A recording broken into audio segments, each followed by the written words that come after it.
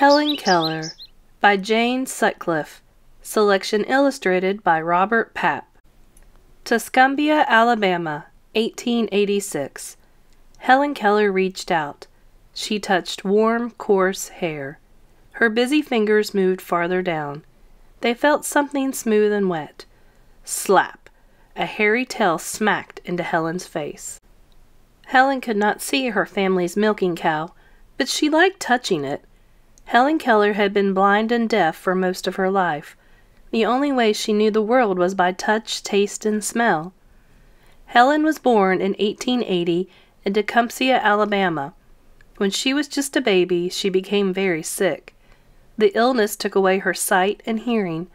Helen could not hear her brother's laughter or her mother's voice. She could not see her father's smile or the pretty flowers outside her window.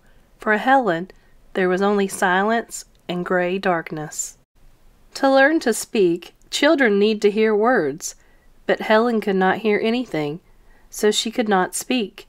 Instead, she made motions. When she wanted her mother, she put her hand against her face. When she wanted her father, she made the motion of putting on a pair of glasses.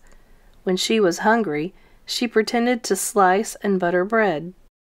Helen knew she was different from the rest of her family. They moved their lips when they wanted things. Sometimes Helen stood between two people as they talked. She held her hands to their lips. Then she tried moving her own lips, but still no one understood her. That made Helen angry. Sometimes she screamed and cried and kicked for hours. She threw things and hit people, but it didn't change anything. She was still alone in silence and darkness. Helen was hard to control. Her parents didn't know how to help her. They took her to doctors. None of the doctors could help Helen see or hear again. When Helen was 6, a doctor suggested the Kellers visit Alexander Graham Bell. Dr. Bell was famous for inventing the telephone. He also taught deaf people.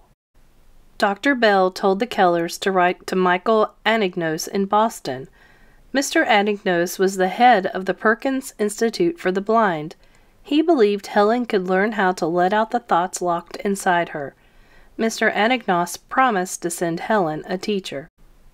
Helen and Teacher, March 1887.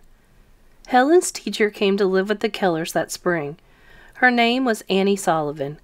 Annie had studied at the Perkins School. She was nearly blind herself. Annie needed to control Helen's wild behavior so she could teach her, but Helen did not understand that Annie wanted to help her. For 2 weeks, Helen fought with Annie. She hit Annie and knocked out one of her front teeth. She even locked Annie in an upstairs room. Mr. Keller had to get a ladder and let Annie out through a window. Still, Annie did not give up. Little by little, Helen learned to trust her new teacher.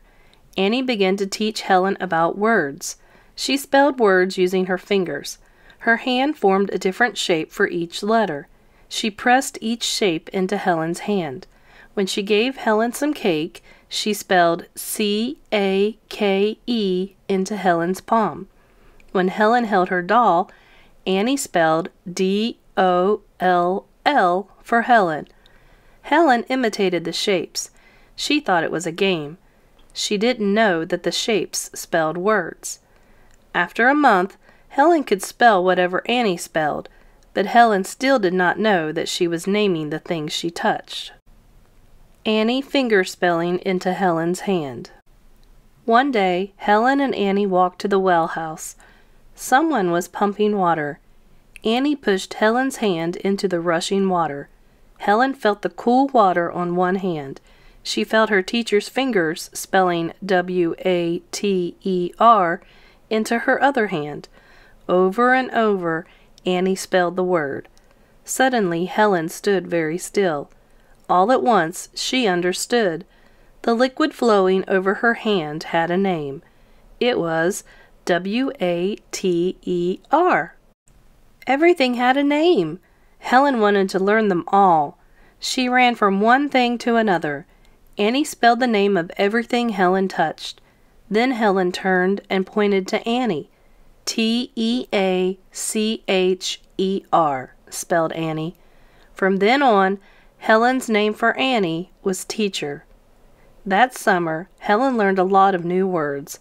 She stopped using her old motions. Her fingers gave her all the words she needed. Annie did not teach Helen words one at a time. She talked to her in full sentences. That way, Helen learned more than just new words. She learned new ideas. Helen and Annie took long walks through the woods and along the river. Annie gave Helen lessons on the walks. She showed Helen how seeds sprout and plants grow. She made mountains out of mud and taught Helen about volcanoes. Sometimes they climbed a tree and had a lesson there. Helen was hungry for knowledge. She wanted to learn everything Annie could teach her. Soon Annie started teaching Helen how to read. The words were printed in raised letters for a blind person. Helen felt the words with her fingers. She liked to hunt for words she knew. When she learned to read better, she read her books over and over. Her curious fingers wore down the raised letters. Helen also learned to write. She wrote letters to her family and Dr. Bell. She wrote many letters to Mr. Agnosis in Boston. Mr. Agnosis was amazed by how much Helen had learned. He published some of Helen's letters. Reporters began to write about Helen. Soon she was famous. People all over the world wanted to know about the miracle girl, and Helen wanted to know all about the world.